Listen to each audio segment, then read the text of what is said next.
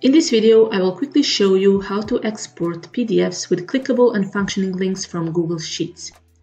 I have my document open. In order to insert link, I will right-click on the cell and go to Insert Link, and I will place my link here and click on Apply.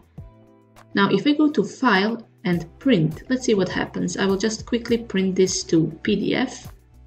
So Save as PDF, click on Save. And let's open our document once it's saved. You can see that it has exported the PDF, but the link is not working, it's not clickable. So in order to fix this, what we want to do is go to File, Download and PDF, not to print, but File, Download and Download as PDF. Then let's go to Export. Let's save our document. And now if we open it, you can see that the link is actually clickable and functioning, so it leads me to the web page that I specified. If you found this video useful, feel free to like, comment, or subscribe.